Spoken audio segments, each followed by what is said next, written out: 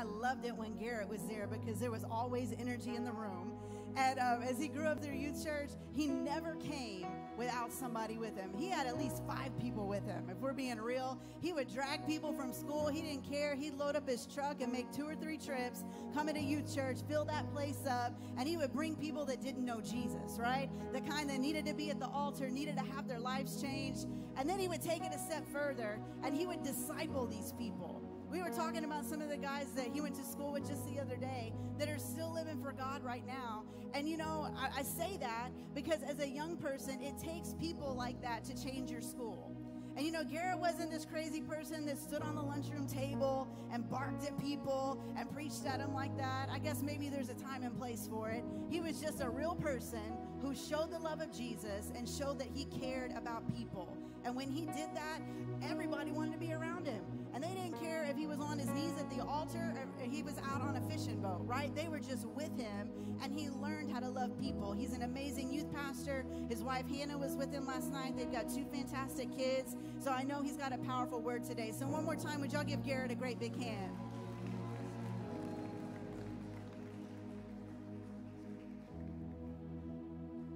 Give Pastor Kat a hand clap one more time for putting up with me whenever I was just a crazy kid.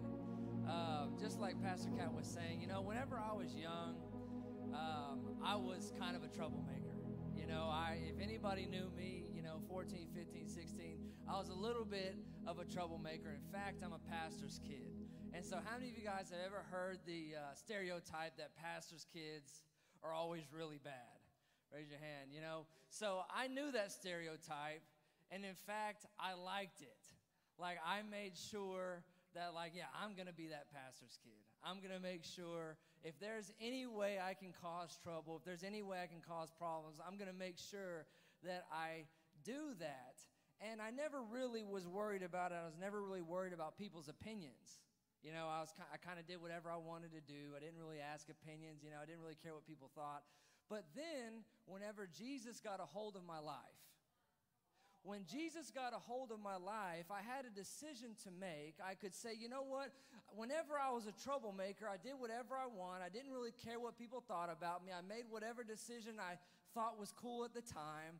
But whenever I turned to Jesus, I had an opportunity to say, well, now I'm going to be laid back. Well, now I'm going to stop talking about God. Now I'm going to stop being myself. I'm just going to be chill. I'm going to relax. No, I kept that same energy for Christ. And whenever I begin to step out and see how good God could be, begin to step out and show how awesome God can be whenever you are bold for Him, whenever you don't worry about what other people think, it began to change every single thing that was going on in my life. I would like to personally thank Pastor Josh and Pastor Catherine for this opportunity. It's such an awesome experience to be here. This is like a dream come true for me, guys. Honestly, this is so cool, especially the beach. This is such a cool place. So I'm so happy to be here, so grateful for the opportunity. If you've got your Bible today, if you feel like turning there, we're going to go to Matthew chapter 17 really, really fast. I'm just going to read this really quick. This is in verse 1, Matthew 17. After 6 days, Jesus took with him Peter, James, and John, the brother of James, and led them to a high mountain by themselves. There he was transfigured before them. His face shone like the sun, and his clothes became white as light. Just then there appeared before them Moses and Elijah talking with Jesus. Peter said to Jesus, Lord, is it good for us to be here? If you wish, we'll put up 3 shelters, one for you, one for Moses, one for Elijah. While he was still speaking, a bright cloud covered them, and a voice from the cloud said, this is my son whom I love. With him I am well pleased. Listen to him. While he was still speaking, a bright cloud covered them, and a voice from the cloud said, this is my son. Verse 6. When the disciples heard this, they fell on their face, terrified. But Jesus came and touched them, saying, get up. And he said, don't be afraid. They looked up and saw no one except Jesus. As they were coming down from the mountain, Jesus instructed them, don't tell anybody what you've seen until the Son of Man has been raised from the dead. So raise your hand if you went to Pastor Fender's youth camp just a few weeks ago. Man, was that not an awesome experience? Give God a hand clap for that. That was so cool. You know, and so I'm deciding, what am I going to preach about today? What am I going to talk a little bit about? You know, and I had to think about the lineup of the ministry. I'm like, I know that I can't out-preach Pastor Fender, and I know that I can't out-demonstrate Pastor Josh. Who knows what he has in store for us today? So I'm just going to kind of run in my lane today. So the disciples, they stepped up to Jesus and they say, listen, Jesus, this is so awesome. I mean, can you imagine what is taking place? You're sitting there with somebody that you walk with every single day. They're just a regular person from the outside, and then all of a sudden, you know, you just kind of see it happening. Some clouds begin to come. Maybe it starts beginning to lightning and thunder, and all of a sudden, this person that looked like a regular person from the outside begin to shine with light and begin to change and looked completely supernatural. And you know that the presence of God was there in a powerful, powerful way. And so the disciples, they step up to Jesus and they say, listen, this is so cool.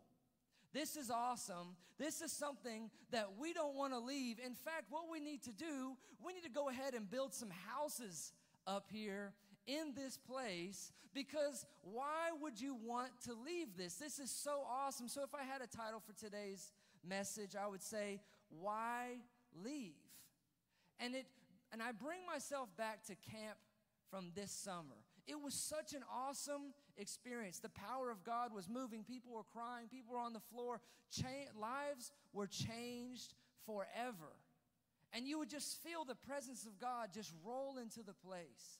And people are changing. People are changing their minds about what they're going to do with their life and their experiences and how they're going to look at things. Things are changing, and you're sitting back and you're like, man, why leave this place? Real quick, by a show of hands, we're going to do a little poll today, all right? Who in here favors Marvel over DC? Raise your hand. Marvel over DC. Marvel over DC. Pretty, okay, we're looking pretty. So raise your hand for DC. Raise your hand for DC. Oh my goodness. DC took the L today. So superheroes are something that I've always been very infatuated with. In fact, you know, I really, really like Superman. It's maybe my favorite superhero. But I also like Star Wars. Do we have any Star Wars fans in the house today? There we go. We got some vocal Star Wars fans, and we got a few boos. I don't blame you. I was one of them. I said Star Wars is for losers. There's no chance in the world I'm going to watch Star Wars. But then I got into it, and it became a serious obsession of mine for a long time. So I really like Star Wars. But there's something awesome about seeing somebody that looks normal, right, like Superman, that looks normal but has the ability to do something supernatural. There is something that is so cool about watching with your physical eyes, being able to see somebody that looks almost just like you do something that you would never be able to do by yourself. That is why Superman and Darth Vader and all these people, they're really awesome to watch because they're doing things that we just wish we could. We wish we could fly. We wish we could pick up a car. We wish we could do all these things, but we're just human people that don't have that capability. So I remember whenever I was a troublemaker, I was that student that you couldn't keep me in the classroom. I was just wild, you know. God bless all my teachers for putting up with me.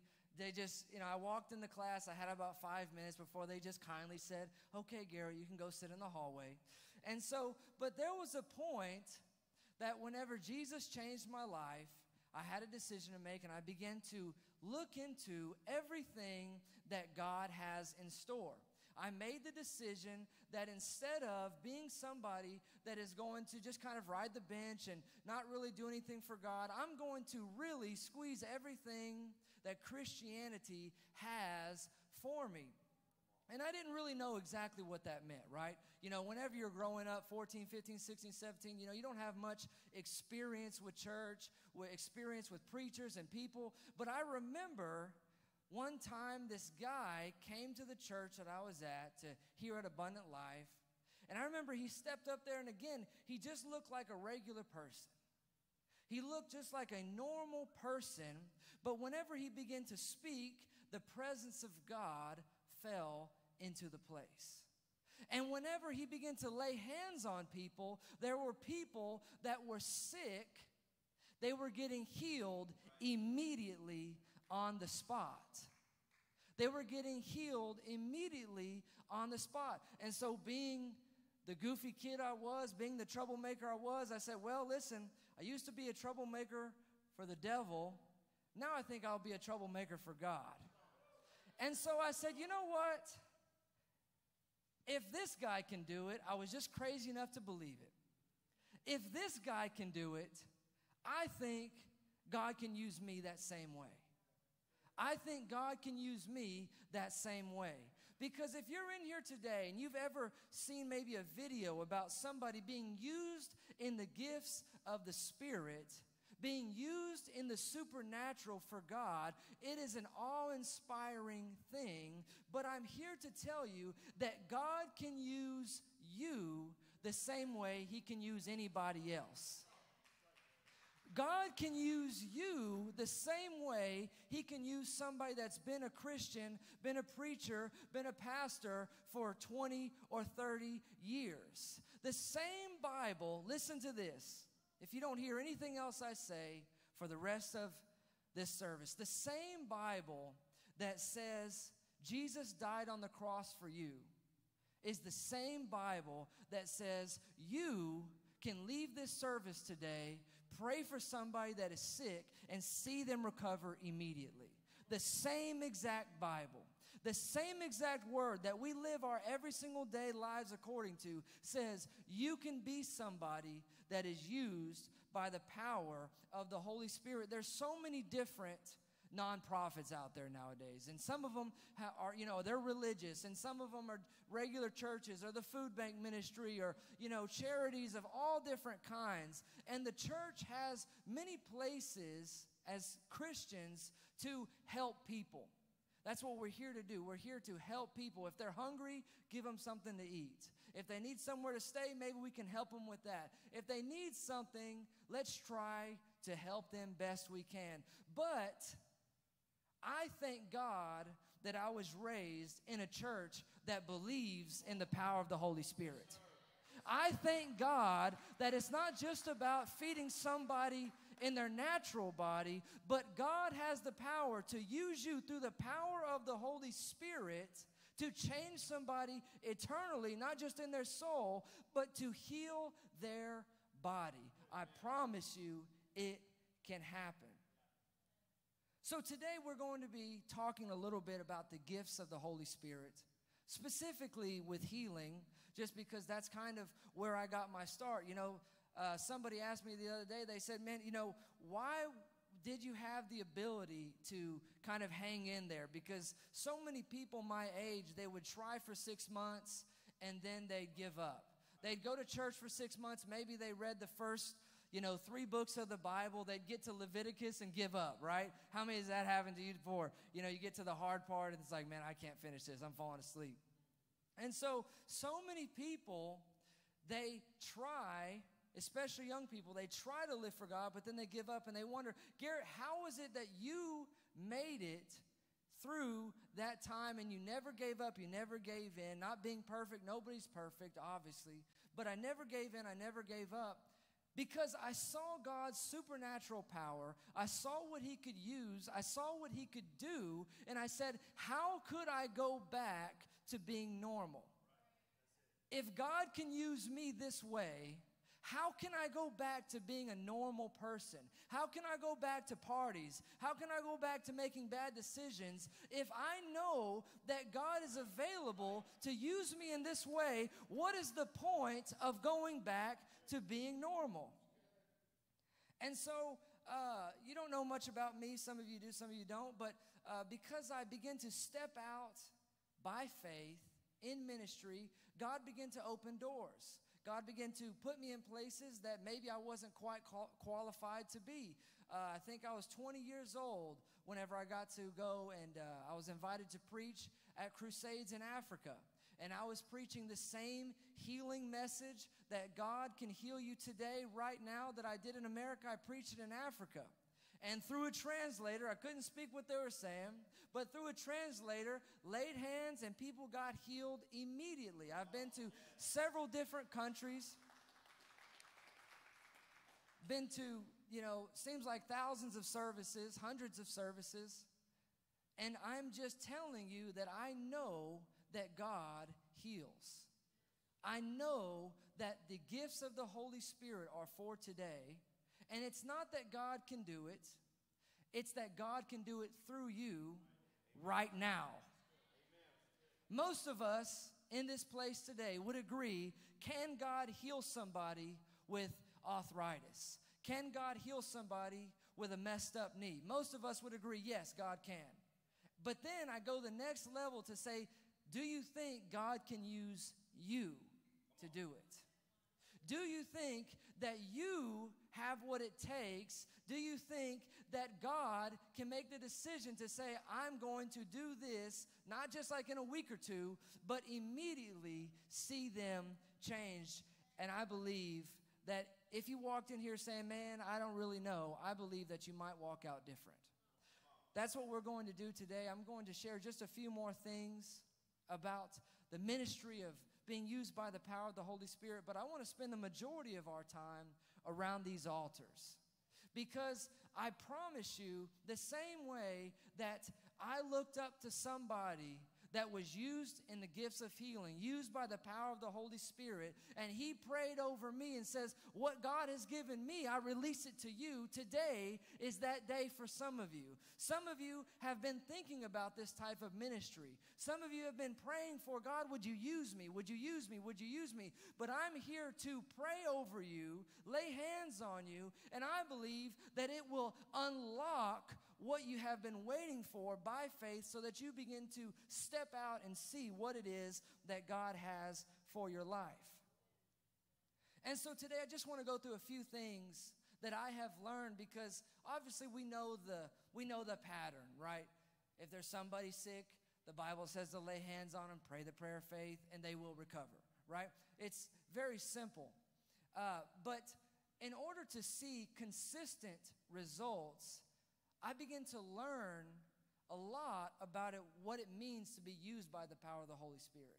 Okay, I'm not talking about being used one time to see a miracle, not 10 times to see a miracle, to see miracle after miracle after miracle after miracle after miracle. There are a few things that I had to learn through my ministry with the Holy Spirit to see what does it actually take. And maybe it's not necessarily just healing. Maybe you want to be used with prophecy. Maybe you want to be used with word of knowledge or word of wisdom or any of the other gifts of the Spirit. I'm here to tell you that there are things that you need to learn, that I have learned, that I think that you'll be able to use whenever you leave this place. Number one is, it's not a one-time thing. Either it happens or it doesn't, okay? So many people, they say, yeah, I remember I prayed for somebody before and they didn't get healed, okay? I guarantee you I probably prayed for 50 people before I saw my first real miracle, okay? It doesn't happen immediately, just one time and boom, everything's happening. Sometimes you've got to exercise your faith.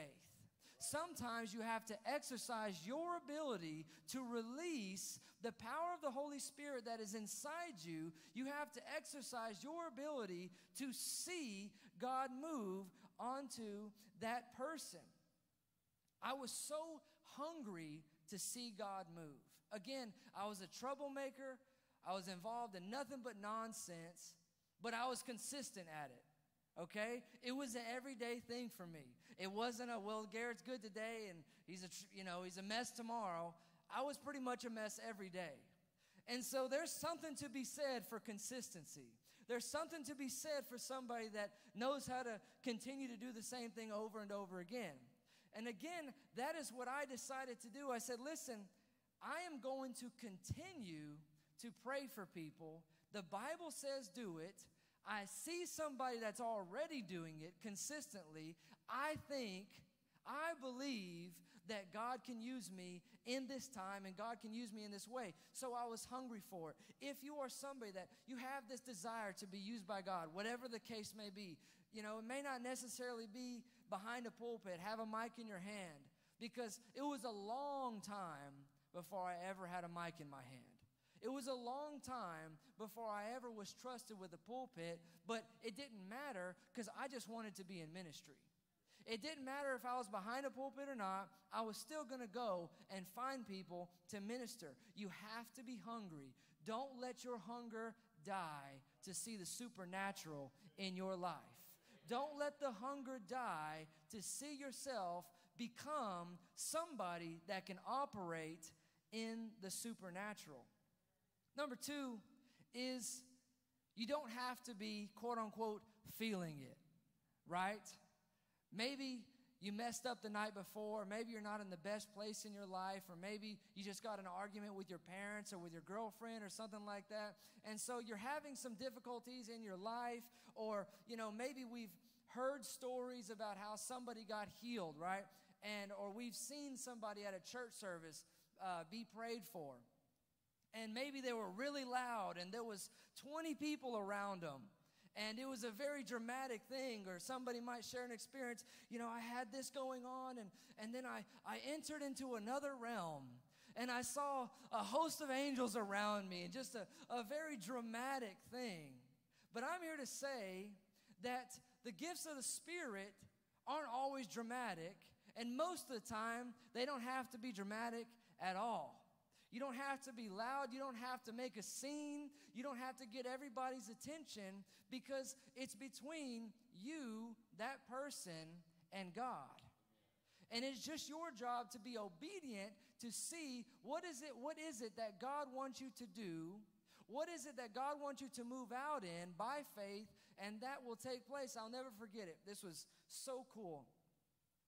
I was on a long road trip with some people in a car, and somebody was in the car. They were sitting next to me, and they had some pain in their body. I can't quite remember what it was. They had some pain in their body, and they were talking about it.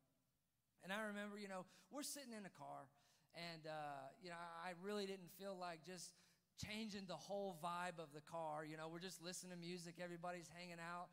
So knowing that they have pain, I'm just sitting there right next to them. I can't remember if I reached over and, barely touched their shirt or something like that, or if I just sat there. But I remember I prayed in my head. Watch this. In my head, like actually prayed. I was actually talking to God, praying, asking God to do this miracle, to take away this pain in this person's body. Not talking about angels come down and make it super dramatic. I was praying in my head by myself. And by this time, this person knew what I was about, and they knew my habits. They knew that I like to see people. They knew that I like to see miracles. So I'm sitting there, I'm praying in my head, probably 30 seconds, a minute. It wasn't that long, and then I moved on. All of a sudden, that person looks over to me, and they say, "What did you do?"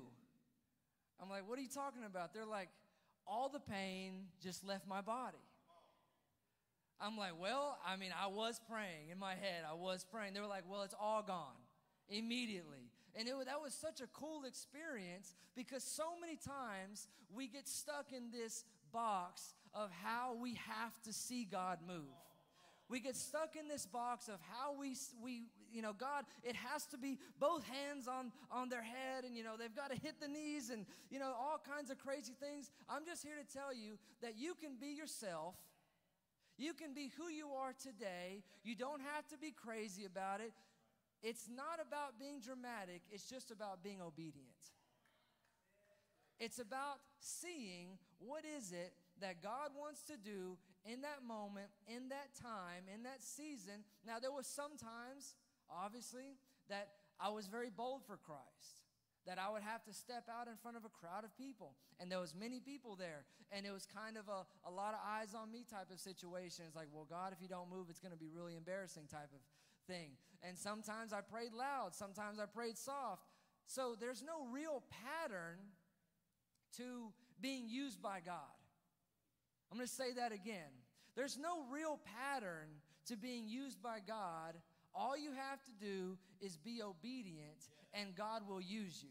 That is the only thing you need to be worrying about. Is, God, what do you want from me in this moment? God, what is it that you want me to do? What is it that you want me to see? How can I represent you in the best way possible? Number 3 is you don't, and this is going to change a lot of you guys' minds, you don't have to be in a church service. You don't have to be in a church service. Here in America, we love to pray for people during church, and we have the altar time, and we're going to have an altar time at the end of this message. But I'm here to tell you that God likes to move in the streets too. God likes to move in the streets too. Just like the disciples, they said, listen, you know, this is really awesome. The presence of God is so strong up here. Jesus, you're literally glowing. You're literally shining. Why, you know, we've got Moses and we got Elijah right here. Who knows what's going to happen next? Why would we ever leave this place? Why would we ever leave what this feeling of the presence of God? It probably felt a lot like heaven that day. And the disciples, they said, let's build some houses up here. I don't want to leave. I don't want to leave this place, this presence of God. The answer to why do we leave is because we have to go give the world the same ministry that we receive in here.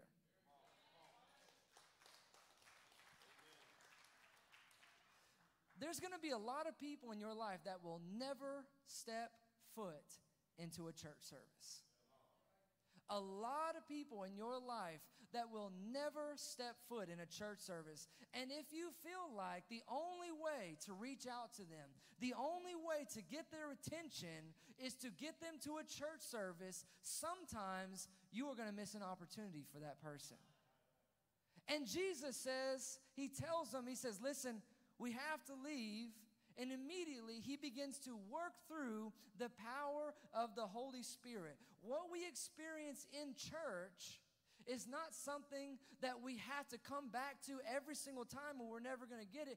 This is a training ground so that you know what to do once you encounter the hurting, the pain out there. This is the training ground so that you are comfortable. Listen, I saw it in church. I saw it in this example. I saw somebody be used by God time after time after time after time after time after time after time.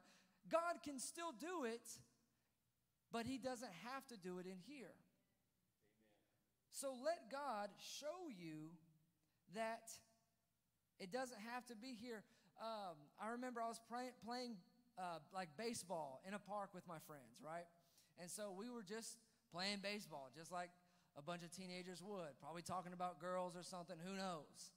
And so we're sitting there playing baseball, just messing around, and again, I'm always looking for an opportunity to be used by God.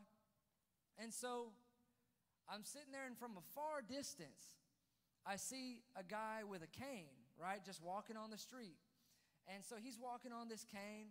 And so from that point, you know, like I'm like about to bat or I'm about to pitch or something. I can't remember what I was supposed to do. But all of a sudden, my friends, they just see me start to run. They're like, man, what is this guy doing? Like, we were playing a game. And honestly, if somebody left a game that I was playing, just took off, I'd be kind of upset. Like, man, what the heck? We're trying to play a game here. Why are you not letting us finish our game? So I just took off. I had to jump a fence, and this dude probably thought I was crazy. But I came up to him. I started talking to him. And so, you know, he had this cane. I can't remember what the problem was. And so we were talking about it, and I think that he ended up going to church somewhere that I knew. And so we were talking about it. So I asked him if I could pray for him at that moment. And God ended up healing him that very time. Ended up taking the cane up, literally taking the cane up and walking down the street. God did a mighty, mighty miracle. But the point of that story is that I was just playing baseball. I wasn't in like hour 3 of my prayer closet, okay? I was just playing baseball, being a regular kid, just like you are today. And God still saw an opportunity to move through me. And then number 4, the person, and this might be crazy to some of you, the person doesn't even have to believe in healing for them to get healed. The person doesn't have to even believe in healing to get healed.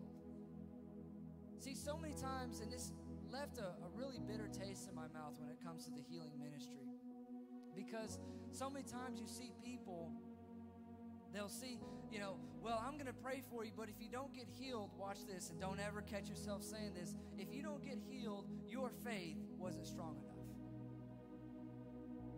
I'm going to pray for you, but if you don't get healed, your faith wasn't strong enough.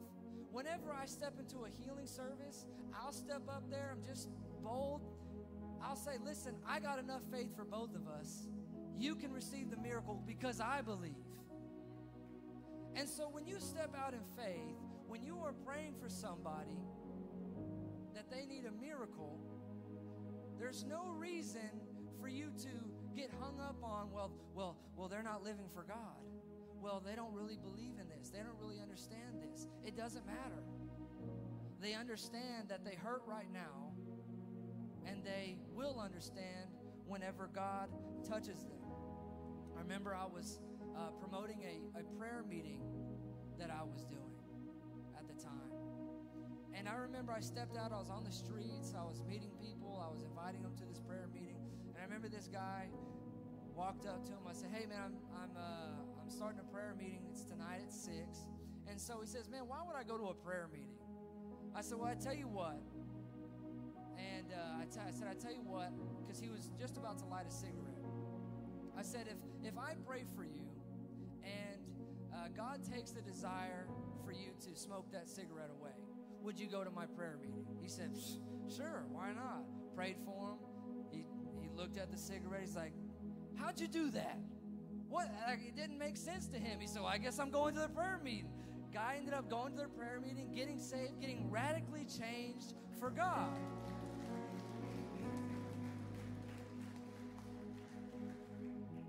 They don't have to believe. You do. You have enough faith right now. You have enough faith to be used by God and to see a miracle in somebody's life.